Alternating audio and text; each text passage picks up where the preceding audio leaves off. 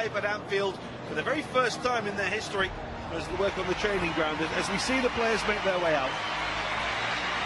Nice moment for Alberto Moreno to leave Liverpool out tonight. Alisson following him, getting another taste of Anfield, of course, after coming with Roma. And for Fabinho, well, I think it's noticeable that he has included the likes of Becker, the likes of Keita and the likes of Fabinho to give them a little bit of sample of what the atmosphere might be like here at Anfield. I think it'll be a little bit busier, a little bit more packed at the weekend, but it certainly gives them a little bit of a taste. He knows what it's all about. He doesn't need to be introduced, and he certainly doesn't need to do any introductions himself. He was absolutely fantastic last season. Hopefully, can follow that up with a second season just as well. Well, let's have a look at the Liverpool starting 11 that's been named by Jurgen Klopp for this game. The main concerns, of course, going into the first game of the season at the moment are injury problems at the heart of the defence, and as Gary mentioned, Dejan Lovren not being fully fit after returning just yesterday from his extended holiday after the World Cup final. So Nat Phillips, should I say, starts alongside Virgil van Dijk there. There's no Klavan, of course, at the moment, and Joe Gomez is out as a precaution to a slight knock this evening as well, to add to Joel Matip's injury. Well, that's three centre-backs that he can obviously looking to play alongside Van Dijk, so it's an opportunity for young Nat Phillips. I think the games, we've seen him have one maybe every game through pre-season, but that can happen without any shadow of a doubt. The more senior players, I think he's equipped himself pretty well as a young man, so it's an opportunity for him to show what he's worth to the manager tonight. And no James Milner, of course, followed his 15 stitches in his head that he picked up in Dublin at the weekend, despite him wanting to play. Well, it'll be interesting to see if he plays at the weekend. I don't think 15 stitches is going to stop James Milner playing, to be honest with you. I think he's one of these pros that just wants to play football, and I would be surprised to see him. Well, this is the Torino side that has been named by Walter Mazzarri. We've seen him, of course, with Watford and with Napoli at Anfield before. Their main threat, of course, is Andrea Bellotti. He's the new big hit, really, of Italian football in terms of what he gives to this side. 26 goals the season before last, and double figures in his other two seasons with Torino. And with Alex Berenguer and Iago Falque just off him, they have, you never know. Well, Liverpool need a bit more preparation for the new season. Michael Oliver wants a bit more preparation as well. He's in charge. Well, there's the delivery towards Salah. May have just got a toe on the end of it, but couldn't divert the ball towards the goal. Well, he just does get a touch. But really what catches Torino out is the earliness of the cross from Trent Alexander-Arnold. He just hits it in first time. What a lovely, lovely service that is from a get possession. Salah, just can't quite thread it through to Mane, but it was so slick, wasn't it? The interchange was electric on the edge of the penalty area. Well, again, it just shows you the importance of having wide players that can play narrow as well and make these little diagonal runs through the spaces that are led by the back three on the break to Iago Falque, but he was just offside. Alisson made the save anyway. Scott Ledger's flag though, halting the progress. Fans loved that as well. I know it didn't really matter, the save. Bellotti he goes and then checks, but just can't check far enough to get back on side. And Salah may just do that now. Sadio Mane, it's a good step. The defender did just about enough to hold him off, although the referee turns round and says that could well be a Liverpool penalty. Well, credit to Sadio Mane, he tries to stay on his feet, doesn't he? And in doing so, he loses control of the ball.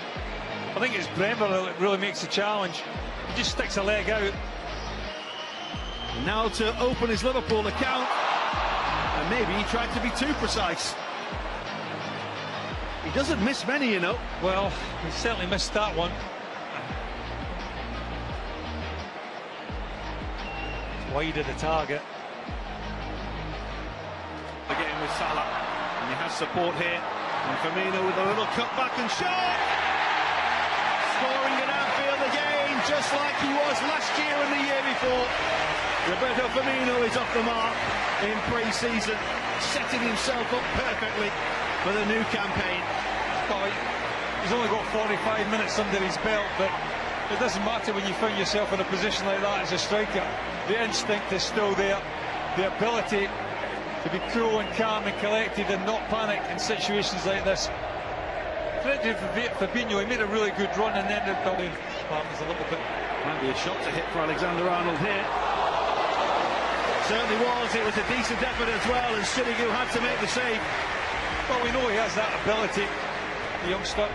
He's not shy of having a pop at goal. I've seen him take the free kicks and he strides forward.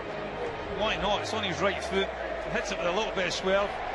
Sirigu, full stretch down to his right hand side, gets a big hand on it. It's a decent save. And here's Firmino, that's a lovely ball. And Liverpool are in a game. And Liverpool score again for Gini Wijnaldum.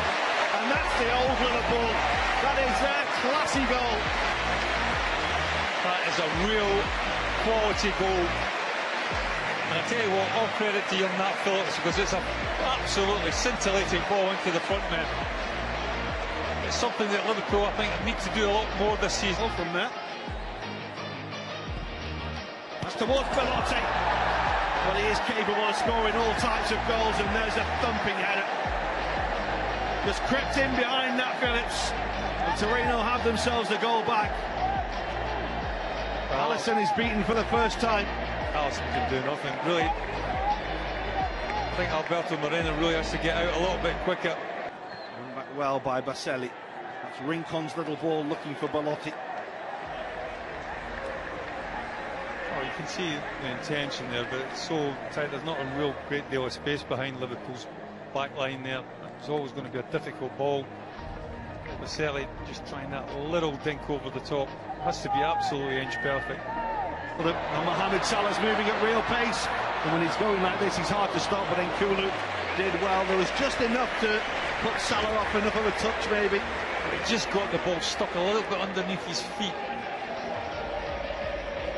Whether you give credit to the defender or not, just I think it was the pace that Salah was having to go at that just caused the problem. Belotti, of course. That's brilliant from Liverpool. The touch by Salah, the save by Sirigu, the follow-up by Alexander-Arnold. That's a really, really good block by Alex Berenguer to deny Trent Alexander-Arnold. Liverpool caught Torino open there. Salah away from one.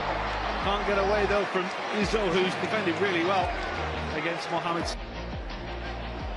Not sure it was meant for Keita, but Keita gets it. And Keita's shot is deflected over the top by Nkulu.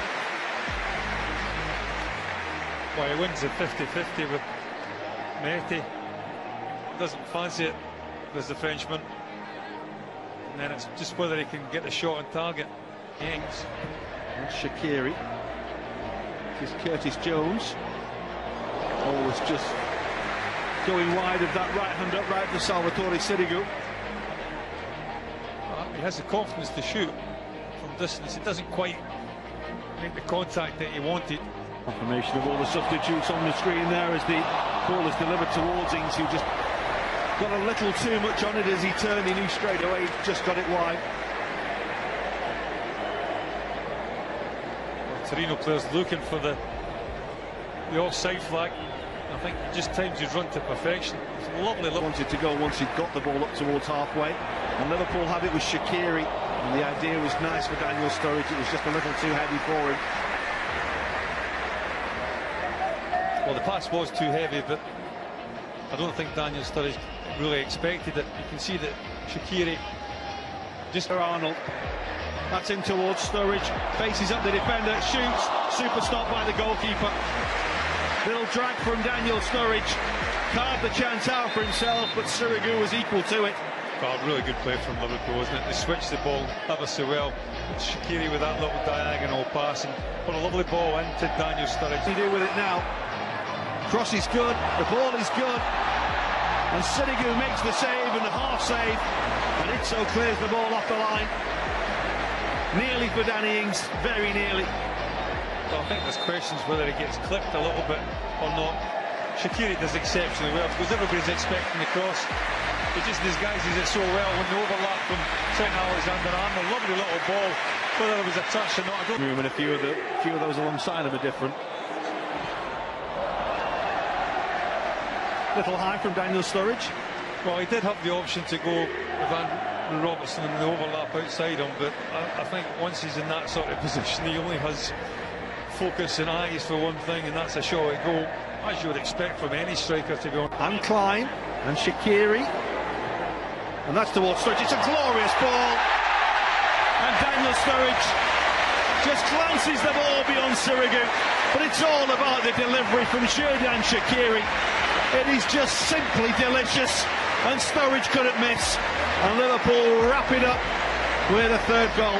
Well, so often last season we lacked that creativity in the final third of the pitch from a midfield player. Shaqiri.